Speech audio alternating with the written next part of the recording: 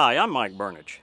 Pre-shift and on-shift mine examinations are an important part of every underground mine safety program.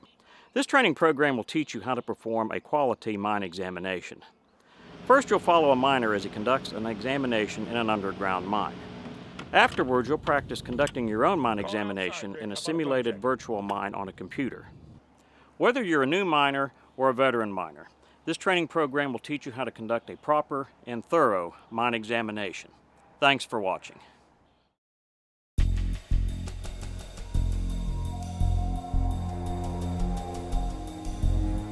purpose of an underground pre-shift is to ensure that the mine is safe for the miners to enter.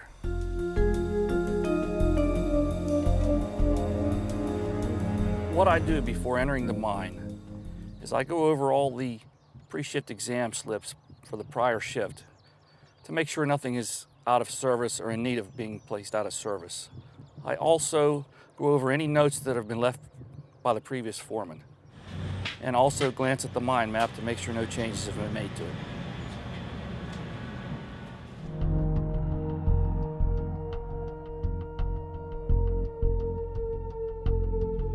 The things needed for a good workplace exam are a bright light, anemometer, gas detector, notepad, and you should also carry keep out signs and these tags to tag out any unsafe equipment.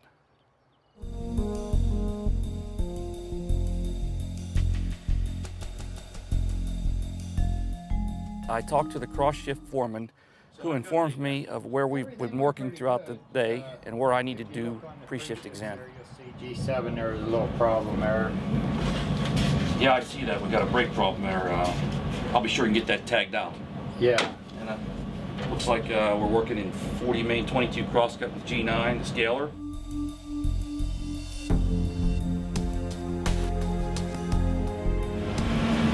What the pre-shift exam slips can tell me is if any equipment is in need of being tagged out of service. Upon entering the mine one morning, prior to entering the mine, I had gone through the pre-shift slips and of all the equipment that was operating on the last shift, and found out that an operator had reported a malfunctioning brake on a piece of equipment. Upon reading that on the pre-shift, that prompted me to go to that particular piece of equipment underground, fill a tag out saying what the problem was, and then report it to the mechanics so that it could be repaired. That ensured that nobody could be hurt operating that machine.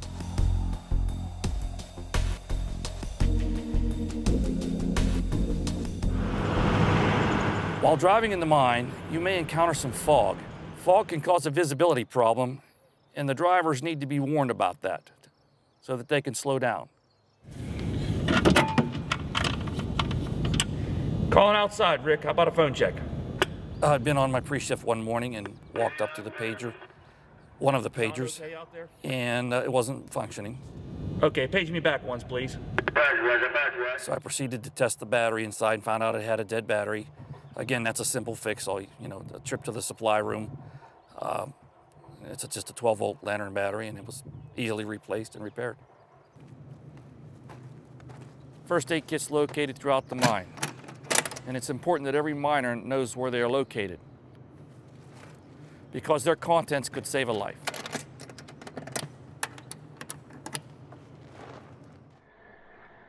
It's important that ventilation curtains are kept tight on all four sides to prevent any leakage that might prevent CFMs from getting to the working faces. Curtains should be looked at periodically. I've gone in many mornings and found what's common with our ventilation curtains is, and you'll find this in any limestone mine where you're blasting, is the air blast from the shot itself is what causes most of the damage to your curtains. They'll tear loose from the side, the bottom. It's just like routine maintenance to go around and keep them snugged up, your maintenance crew.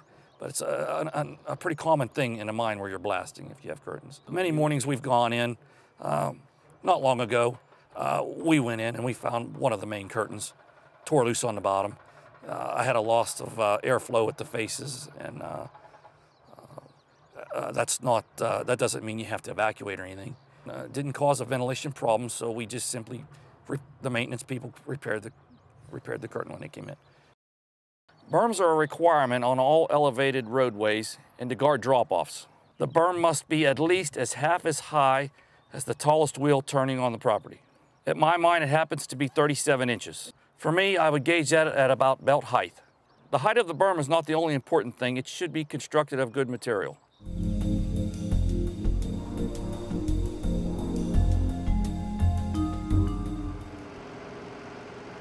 Rocks on the road can indicate a fall from the roof, and there could be more up on the roof.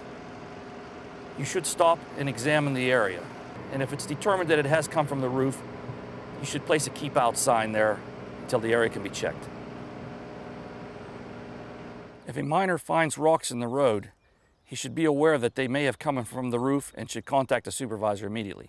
When the supervisor arrives, the area should be examined and barreled off. After the area is barreled off, the scaler operator is called in. Once the scaler arrives, he'll scale any loose material down, and then the area will be cleaned up. The area should be shut off from traffic until the problem is taken care of. Yeah, I entered the drill working area and discovered a crack on the roof, at which time I placed a keep out sign that I carry with me. And a report was made, and the scaler operator was brought in to take care of the problem.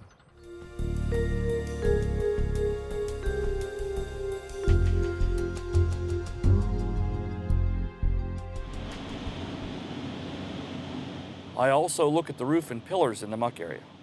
I look for any loose hanging rock that I can see. The roof and ribs must be scaled. No miner will be allowed to travel in by unscaled roof.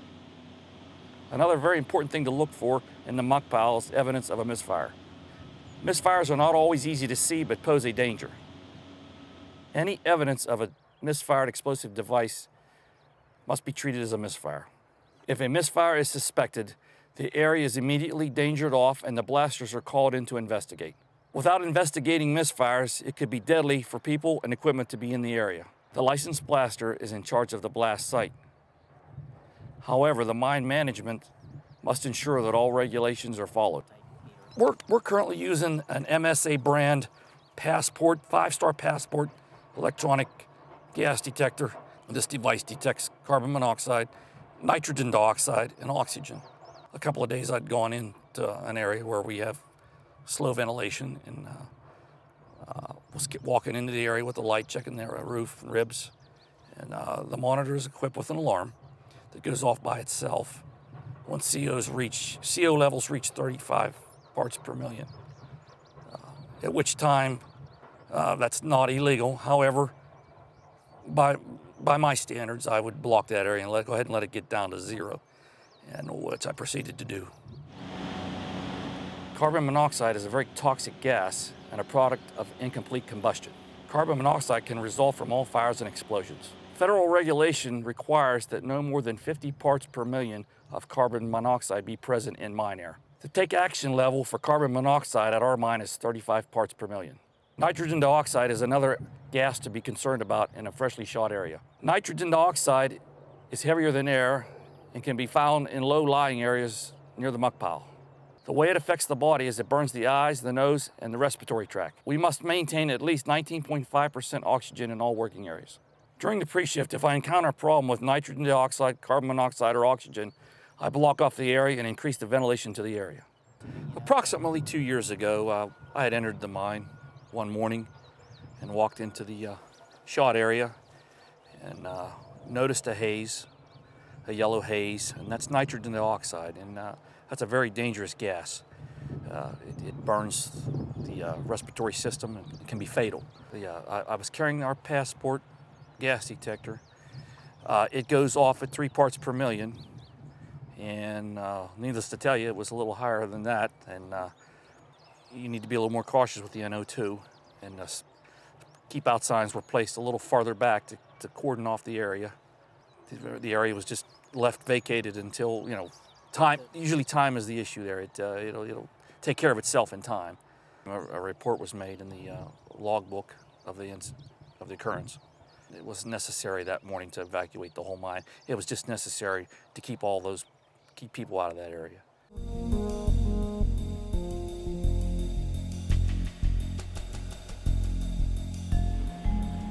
mine is equipped with an emergency evacuation lighting system that I check every day. They're turned on, and I drive through the mine to ensure that they're all working. During my pre-shift, I activate all strobe lights to ensure that they're working. Strobe lights are like a first aid kit. They're there, but we hope we never have to use them.